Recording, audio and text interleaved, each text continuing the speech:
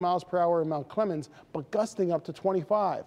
Gusts have gone down. There's no more wind advisory, but these are still pretty respectable. So both hands on the wheel still, and still watch out for any flying debris as we go over the late night and overnight hours. Here's a look at 4Live radar. No snow here as of yet, but it is just to our west. You got a little bit of scattered snow here out toward Grand Rapids.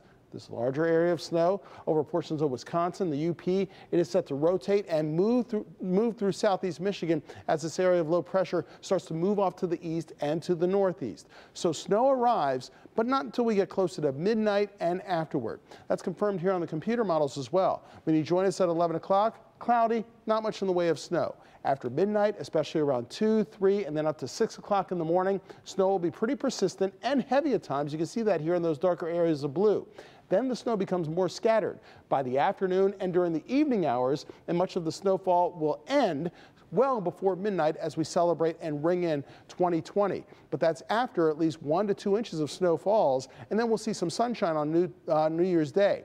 And yes, you heard correctly, 1 to 2 inches here in Detroit and southeast Michigan. Up to an inch as you get closer to 8 Mile and right here in Detroit and down to the Ohio border. North of 8 Mile, that's where you'll see heavier amounts. Not by much, but still it's something to pay attention to. 1 to 2 inches in parts of Macomb County, but especially here in Oakland County and out toward Howell.